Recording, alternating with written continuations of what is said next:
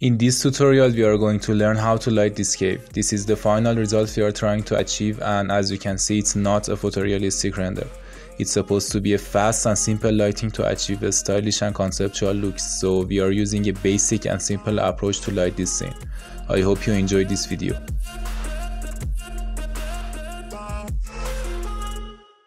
Hey everyone, my name is Alireza and I am a CG artist and a VR developer. This channel is about learning Unreal Engine to create environments and levels for PC and mobile games, ArcViz, and also VR games and applications.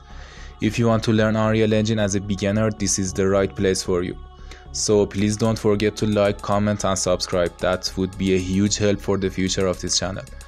Now let's jump into UE5 and get started. Alright, so it's a pretty simple scene modeled in Cinema 4D and imported to UE5. I used some planes to shape the overall space and then added some Quixel assets on top of them. Now I am going to delete my lighting and start it from scratch. Having a pitch black viewport indicates that there are no light sources in the scene and we are good to go.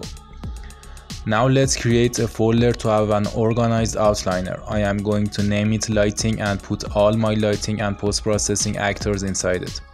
Our first light source is going to be a directional light which simulates our sunlight. Here in the actors tab, hit this light icon and you can see all kinds of light sources available in UE5. I will drag a directional light in my scene and then put it in my lighting folder. First of all, check the transform tab and make sure its mobility is set to movable. Static and stationary mobilities are used for light baking, which we don't want to use in this scene. You can change its direction by holding Ctrl and L and then moving your mouse. We also need a sky atmosphere to replicate our skies, so in your actors tab type sky atmosphere and then drag it into the scene. Now we have a sky and its light, which is going to be pretty useful in our next steps. My next actor is an exponential height fog. Again, in the actors tab type exponential height fog and drag it into the scene. It's a very useful and fun actor to play with. You can use it in almost every situation and get very interesting results. Our next actor is a post-process volume, which is used to control our scene's overall look, independent from our lighting setup. If it's not already in your scene, just type post-production volume in your actors tab and drag it in the scene. Now open the lens tab and then in the exposure settings, give an even value to minimum brightness and maximum brightness to stop our viewport from changing its exposure automatically.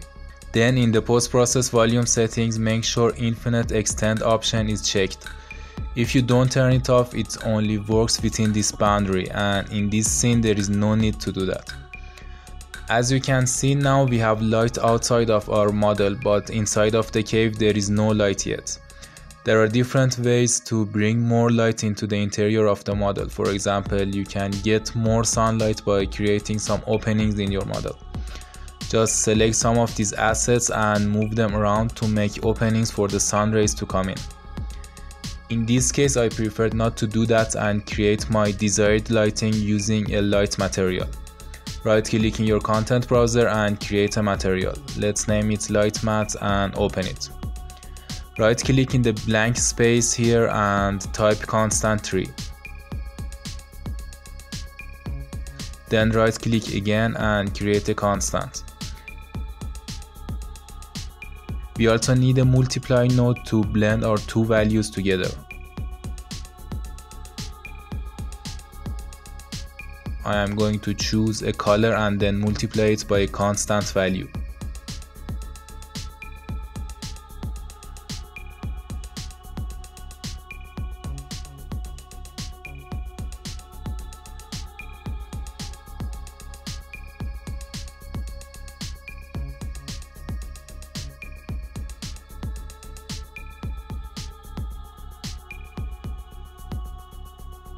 I am going to assign my light materials to these columns to get some light in our cave.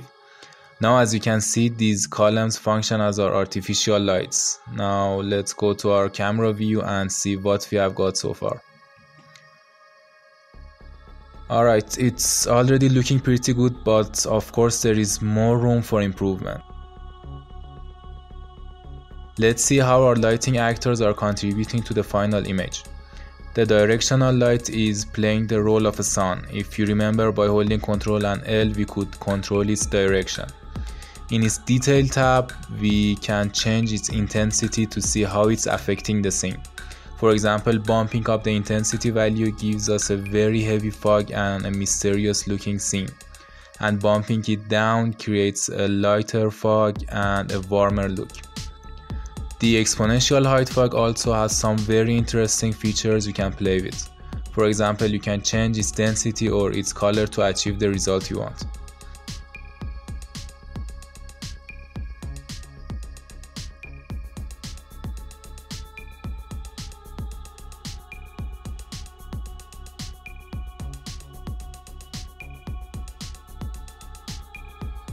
Our final step is tweaking some camera settings.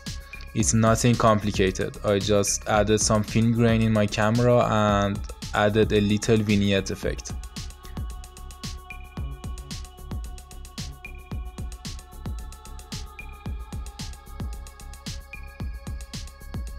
That's it, I'm happy with the results, so let's take a high-res screenshot and finish the project. I hope you like this video, and if you find this tutorial useful, don't forget to like, comment and subscribe to the channel. Thanks for watching, see you next time.